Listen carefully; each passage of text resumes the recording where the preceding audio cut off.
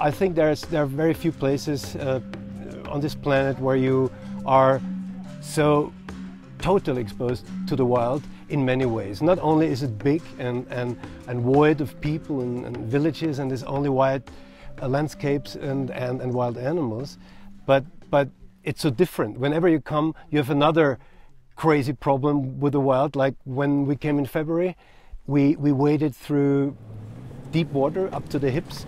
It looked more like the Everglades in Florida. It was water all over the place and violent storms and the sky lit up with lightning.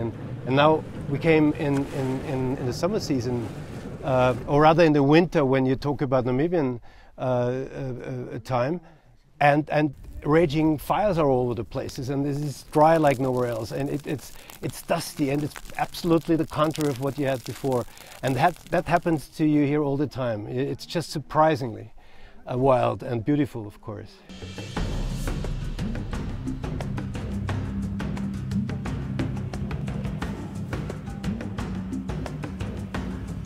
The first thing that's the biggest difference is that I don't have to worry about what I wear.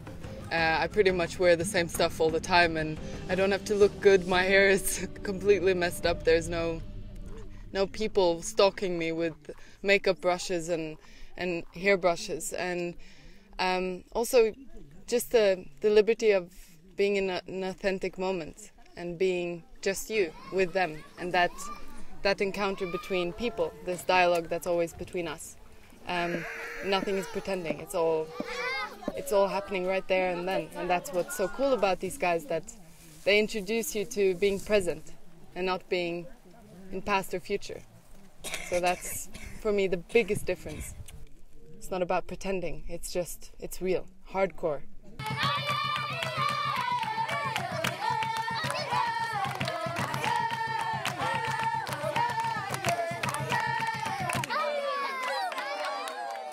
There's one thing that's sort of stuck in my mind, and that was when we were wading through water to see if it was deep enough or if it was good enough for us to drive through the water. And it was me and Kamashe, the one guy that was walking out, and he reaches me to almost my hips, you know. It's quite a short version of me, and I'm the giraffe. They always call me the giraffe, and we're wading through water, and suddenly this guy is disappearing more and more. I can't see him anymore, but suddenly this arm comes up with his tobacco, you know. That's what he wants to save.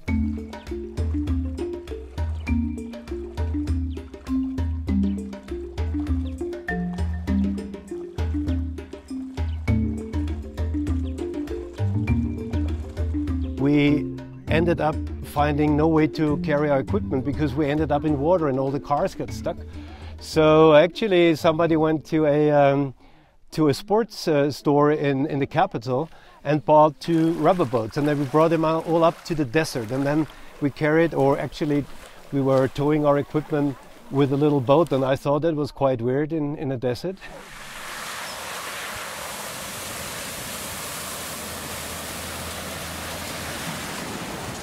I think it's been a fantastic experience to see how this scenery is constantly changing, and how it surprises you with new colors or dryness or wetness every time you arrive here. And but of course the hunt is the ultimate highlight. I've never been a part of anything like that before.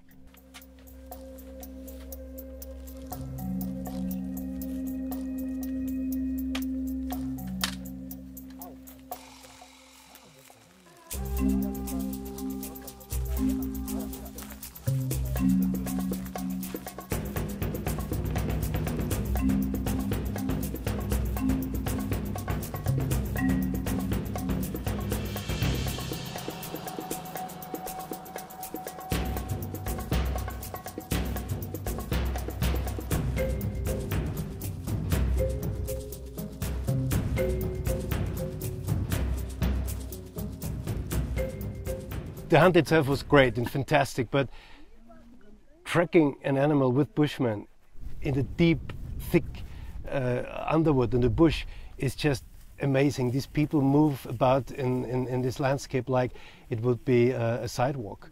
And I struggle with thorns and everything, and they just move, and they follow tracks like in walking speed. And then you feel the tension. This animal must be somewhere, it's alive, we knew it. and there was nothing staged. The way we did it was perfect, and I felt really I'm in the middle of it, and a dream came true, because I always wanted to be a Native American Indian, and now I was a Bushman, and I was probably one of the greatest things I ever did.